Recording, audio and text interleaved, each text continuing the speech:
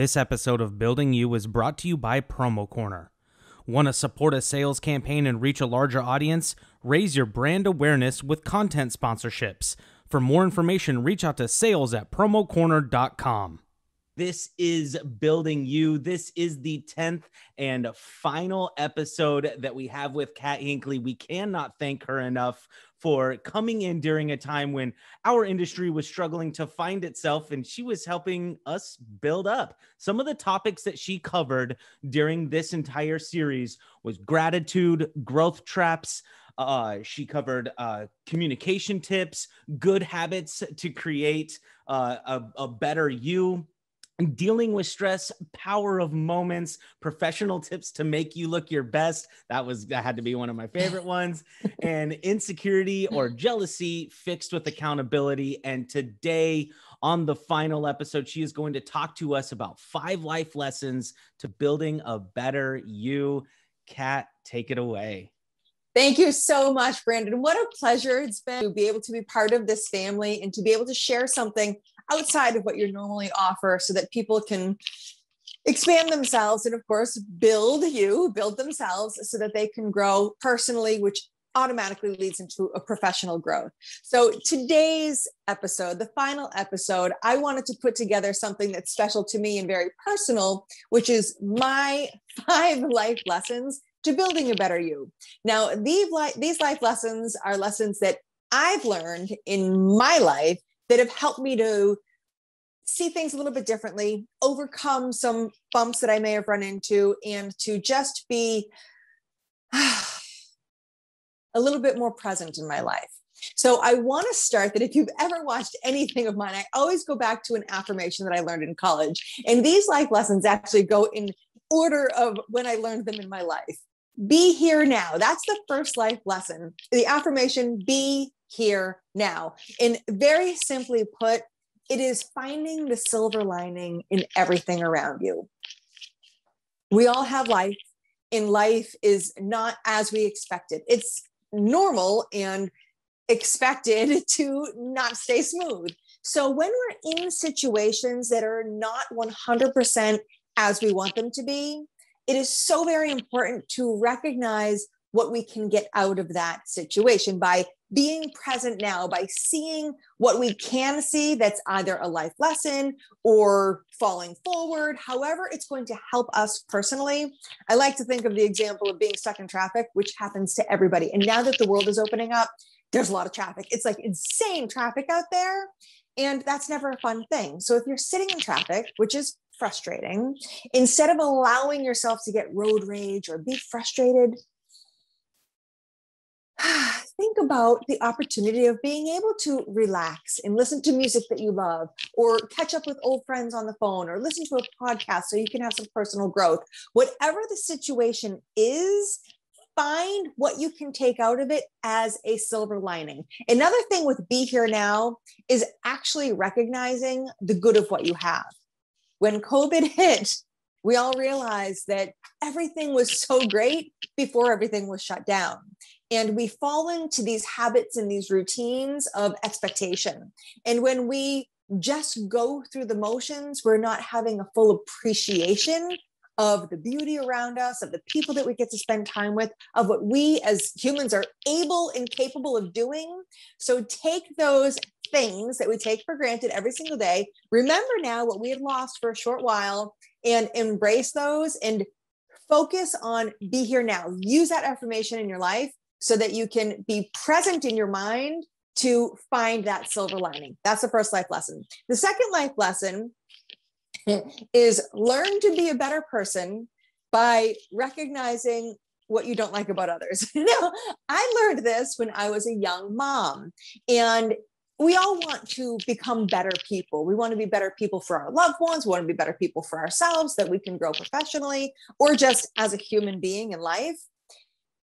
It's hard to learn everything that we want to do the right way because we're not faced with everything right away. And when we're reading about lessons and habits to develop to be better people, sometimes it's hard to put those into practice if we're not faced with a specific situation. as a young mother, it was very easy for me to, when I'm in certain social situations, see other mothers react with their children in certain ways that I did not like. So what it allowed me to do, as opposed to trying to become a mother of a certain stature, to do things a certain way, it taught me what I didn't want to do, how I didn't want to behave, so that I could be a better mother. I hope that makes sense. So we can learn to become a better person by recognizing what we don't like that's going on around us. Have you ever been with somebody that's completely disrespectful? Like another adult human, and they have no respect for anybody else? It drives me nuts. So it helps me to work very hard at becoming much more respectful towards other people. The one thing about this number 2 life lesson is that many times we see in other people a reflection of ourselves. So sometimes what we see in their behavior are actual behaviors that we might be putting out there in a small way. So you want to pay extra close attention as to how you behave, so that you can make sure that you're behaving not in a bad way, but in a way that you want to aspire to. So work on becoming the person that you want to be. First life lesson, be here now. Second life lesson, learn from other people's mistakes so that you can become a better person and be who you want to be. Number 3, this was a huge one. And this third life lesson is what actually launched me into this part of my life, the personal development, the corporate coaching, everything to help people to be in a more mindful way, to create a more fulfilling, successful lives for them. I had read the book Emotional Intelligence, and the one thing that I learned from this that like blew my mind was that I have no control over anybody else. I only have control over me in how I respond to everything that's going on around me. Like, oh my God, right? Like, seriously, how many of you, I hope I'm not the only one, how many of you actually think that we have control over what and how other people behave? We think if we, get up on our soapbox and we tell them exactly why we feel a certain way, that it's going to change their minds. Well, sometimes if we're real lucky, we can do that. But most of the time, what we have to realize is that we only have control over ourselves, and we cannot control other people. I always encourage everybody to put the information out there, but more importantly, as opposed to telling somebody what they're doing wrong, come to a situation with how you can help to make changes. Always come with a solution as opposed to complaining about a problem. That's the best way to get something done in life, because nobody wants to be told that they're doing something wrong. The other thing, this is a little bit of information to help all of you out there, especially in your relationships. When you're dealing with somebody that that there's a disagreement, there's a disconnect, always explain how you're feeling with your own personal feelings. I feel a certain way. This is how it makes me feel, as opposed to you are doing this, or you make me feel a certain way. Remember, nobody has control over you, just like you don't have control over them. So they can't make you feel a certain way. We feel a certain way because we choose to feel that way. And if you don't want to feel a certain way, you need to make a decision to find a path to become more connected or more communicative, so that you can find out what the problem really is and find some solutions. Number 1, be here now. Number 2, learn from other people's behaviors so you can change yourself. Number 3, you only have control over yourself and not over anything else. I highly recommend learning more about emotional intelligence. There are actually 27 keys to emotional intelligence. Number 1 is self-mastery. And if we can learn how to accept the fact that we have the opportunity to grow, that we don't know everything, it opens up an incredible opportunity for us to learn and to grow. So with that, number 3, we don't have control over anybody else except for ourselves. I highly encourage you, now that we're not going to have these programs anymore, to do this on your own. Learn about EQ, because soft skills are so important. It doesn't matter how smart you are, what information you have in your brain, if you cannot communicate effectively with other people. And that's huge. Number 4. Now, this one you might not like, but it's true. Number 4, you spend time, energy, and money on the things that you really want to do. Now, the reason you might not like it is because a lot of us like to make excuses. I don't have enough money to go out. I don't have enough money to get a new car. I don't have the time to work out. I don't have the energy to put more time into work to get ahead. But have you ever known somebody that's complained about not having enough money? They never have money to do anything, but then all of a sudden they have a new car. If you really want something, you're going to find the time, you're going to find the energy, and you're going to find the money. So you need to become accountable for what you do and for what you don't do. And it's much better to be open and honest and fair with yourself to understand that it's okay that you don't want to do everything. It's okay that you choose to not spend money on frivolous things, but you have a goal, you have a focus, because once those things are presented to you, you're going to make it happen. You have to stop blaming other people for the failures in your life that you have control over. Listen, these are life lessons that I've learned. I am one of the first people to complain about not having the time or energy to say food prep or work out, when I also complain about being overweight.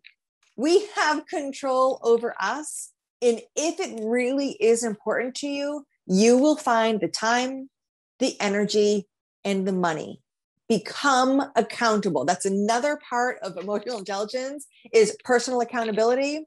And once you can say, yeah, I can totally do something about it, and own that, it actually is a step towards your goals. Because once you realize that you have that control, and if it becomes important enough, you're going to take the steps, then it's going to happen. There's a big difference between action and motion, right? Now, it's really easy to say that you want to do something. You can even research how to do something, but until you get your butt off that couch and do something about it, it's not putting you into motion. So make sure that you commit yourself to being accountable and moving forward with the things that are important, but take ownership of the things that you don't do, as opposed to blaming some outside source. And then the last life lesson that I'm going to talk about today is gratitude. And I'm ending with gratitude because I started my very first program with gratitude. And you can certainly go back and watch that, because it's going to be more in depth. But today's story about gratitude is that you think it's easy to be grateful. You think it's easy to be kind. You think it's easy that this is just a part of life, but it actually can become something that isn't a natural part of life. If we don't incorporate gratitude into our lives, it can actually affect our health. It can give us hypertension. It can put weight on us. It can make us stressed out. By practicing gratitude, we can increase our physical health. We can increase our emotional health. It allows us to sleep better. I actually made some notes because there's so much that goes along with gratitude that if you become grateful for what you have around you, for the people that are part of your life, you're going to realize that you're happier, you're more well balanced, and you're going to be able to improve your self-esteem as well.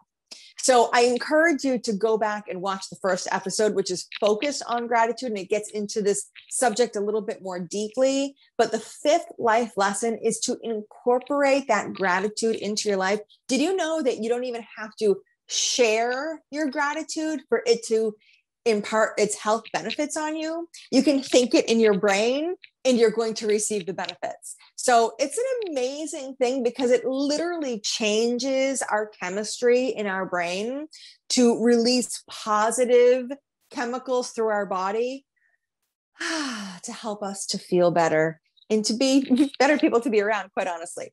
So in a wrap up, today's 5 life lessons that I think can absolutely build a better you.